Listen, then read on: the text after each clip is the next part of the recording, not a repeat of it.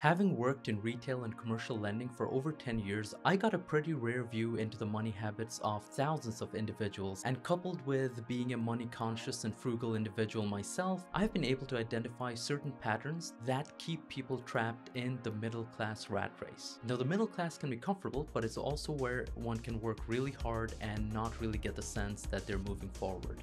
You may not even have the ability to picture a better future. For those that want more for themselves and their children and want to reduce their risk of slipping down the socioeconomic ladder, here is a list of the most common traps that keep you in the middle class rat race. Number 1, not having savings to weather emergencies. Not having savings to cover a sudden financial emergency not only puts you in a bind at the time of the emergency, but can also set you down a path of financial decline that can be difficult to recover from. Let's say your car breaks down and you need your car for work and you're looking at a $2,000 repair bill. You put it on your credit card and now you only make the minimum payments, so you have to pay the extortionate credit card interest on this balance. If you live paycheck to paycheck, you may never be able to pay this balance down. And this is just one emergency. Imagine if you faced a number of emergencies around the same period. Car breaks down, need a new phone, or you have to move to a new place and the rent is $500 more per month. Each of these things alone is not enough to destroy you, but a confluence of emergencies could make it game over for you. Number 2, not having life or health insurance.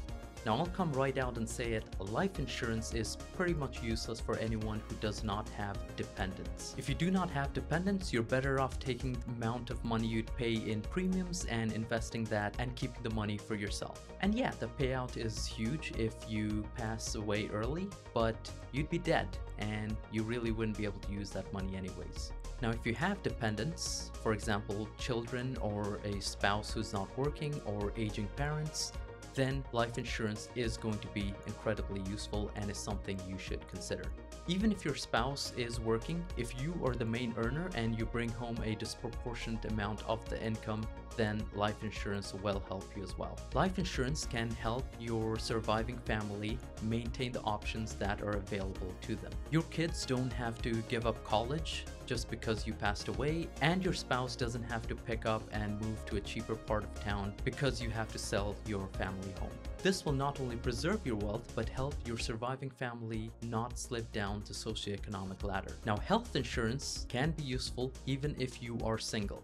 Health insurance is not unlike an emergency fund, but the payout will often be much larger than the amount you could have possibly saved up, depending on your plan. So paying small premiums regularly is a good alternative to saving up a lot of cash and have it sit as cash and not really be invested, just in case you have an unpredictable health emergency. Number 3, buying new cars every few years. Now, you knew this was coming. Cars are incredibly effective at destroying wealth. First, depending on where you live, you may have to pay a significant tax on the price of the vehicle, which really buys you no actual value. Where I live, a $50,000 car would cost you $56,500 because of taxes. Now, if you finance the vehicle, the price of the car will be inflated. So let's go back to a $50,000 example. The $50,000 car, you will be paying $55,000 for it, as an example. And why is that? Well, the extra $5,000 will be a padding that will be put into the price of the vehicle that you're going to be financing, simply so individuals all along the chain, such as dealers, brokers, salespeople, can get their cut.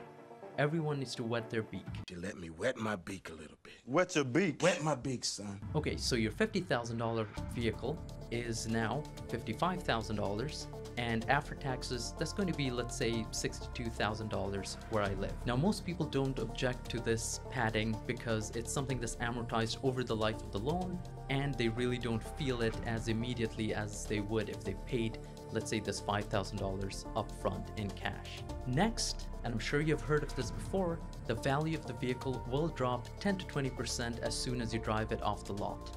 And it is true. So right away, your $50,000 car will be worth $45,000.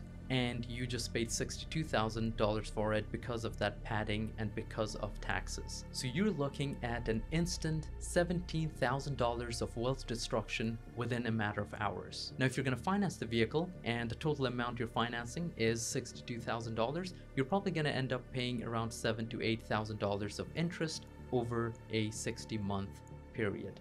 And that is not all.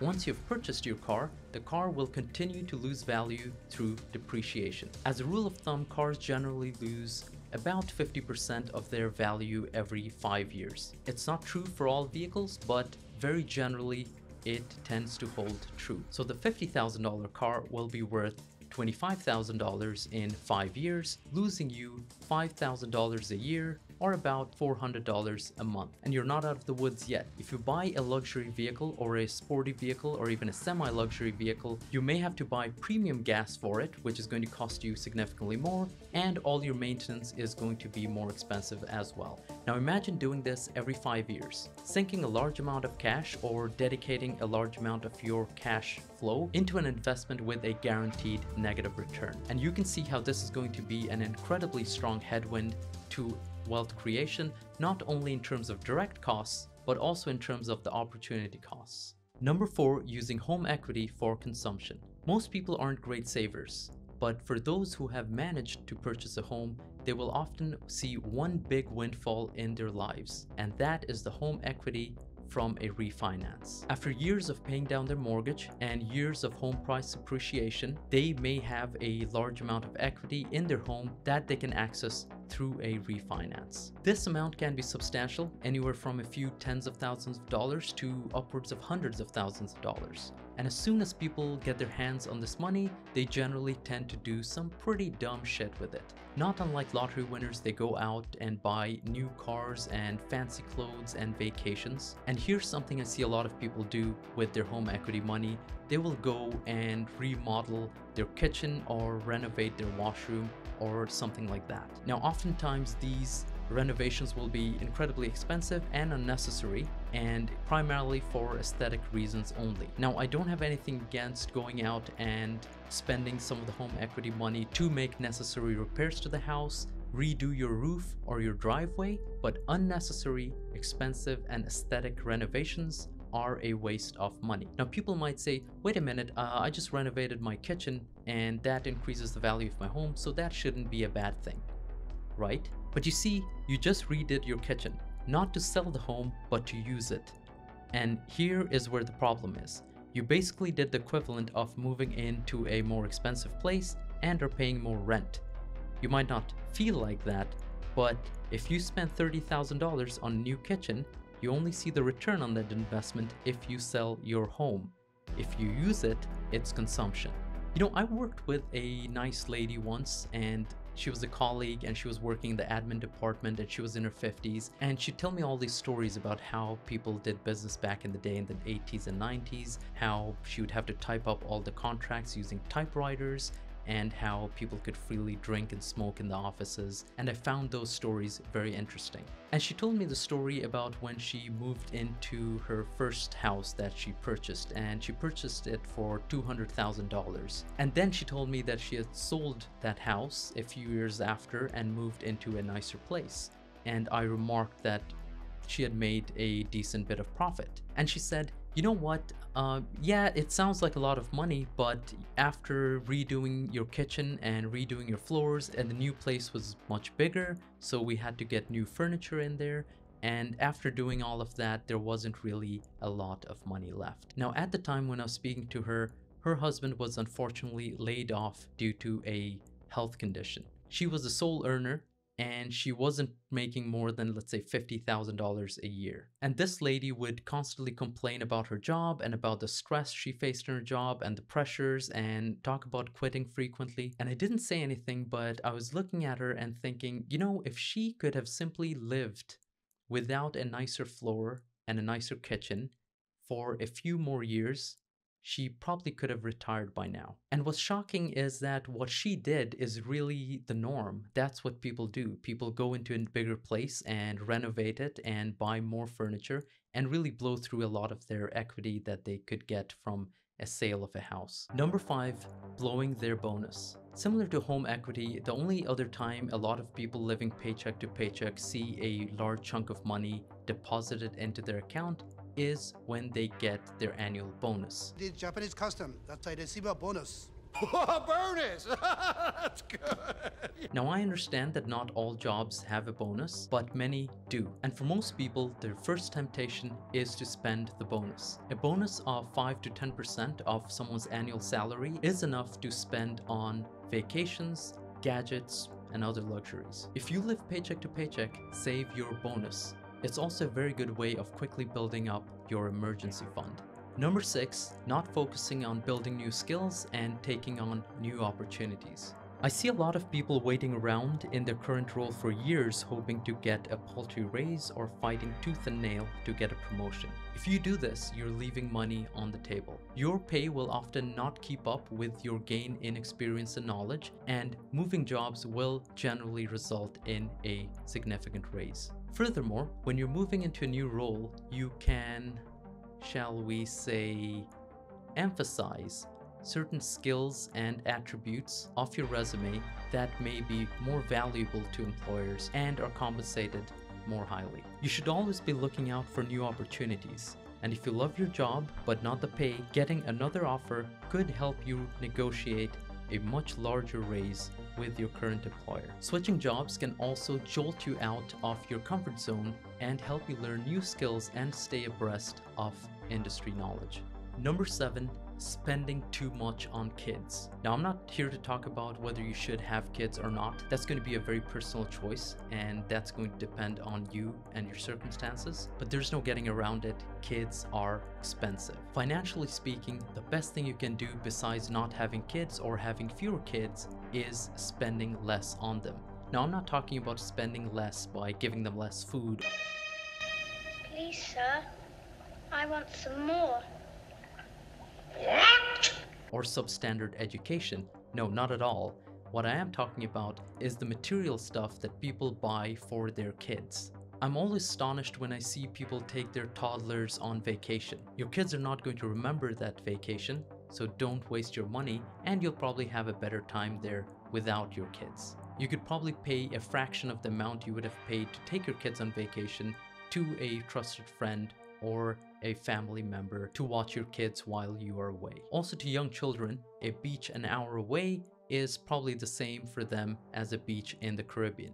They're not exactly the most discriminating of individuals. When your kids are young, expensive clothes and expensive toys are also a waste of money. Kids grow up fast and they also lose interest and change interest very quickly, so spending a lot of money on such things is really going to give you very low ROI. Now, I'm not a parenting expert, but I will recommend that you give your children more time to play with physical objects before they get sucked into that black hole of social media and video games and screens. Number 8, not staying healthy. Ignoring your health can directly and negatively impact your wealth. Not only will medical costs eat away at your health, but a serious issue can take you out of the workforce for a long period of time, if not permanently, especially if you do manual work. Carpal tunnel, slip disc, tearing your ACL, all can incapacitate you. It's tempting to grab burgers or pop in a frozen dinner in the microwave after a long day, but it will take a toll on you. Planning meals ahead of time on your days off might seem daunting, but gets much easier once you get the hang of it, just like any other habit or skill. The second part of the equation is working out. Whether it's going for a run or lifting weights, you have to do either one or a combination of both at least twice a week with sincere effort. If you have decent weather where you live, going for a walk for 40 minutes after your dinner 4 times a week will go a long way to improving your health compared to if you had done nothing. Get a scale. Use it regularly to monitor your weight. Maintain a good BMI. If your BMI is over 25, you need to make hunger a familiar feeling. Your habits are not only for you. Your children will take cues from you about how you live and eat and exercise, and it will inform their views. So don't do it just for you, do it for your children. Number 9, not teaching your children about money. Speaking of children taking cues from their parents, it is not only important to be good with money, but also teach those good habits to your kids. Do not deprive them, but do not spoil them either. Have them earn what they want. Teach them to value the possibilities and options and freedom that money offers, rather than material things that money can buy. Number 10, marrying poorly. Now I understand divorces happen, people grow apart, people change, times change, circumstances change. Now what you can do is to ensure that your wealth is protected in the event of a divorce. The best way to do this is through assortative mating. This is a fancy term for marrying an individual of a similar socioeconomic status. That is his good friend, Mr. Darcy. It's miserable, poor soul. Miserable he may be, but poor he most certainly is not. There is a biological definition for assortative mating, but for this discussion, I'm going to rely purely on the socioeconomic definition.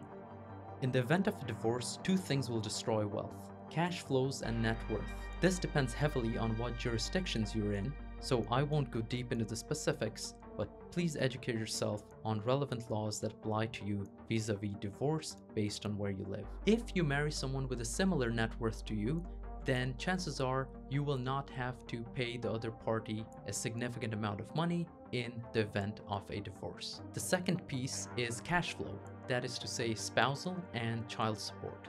Same principle here. If your spouse earns as much as you, then you won't need to pay much spousal or child support, as the child support is generally paid by both parents in proportion to their respective incomes.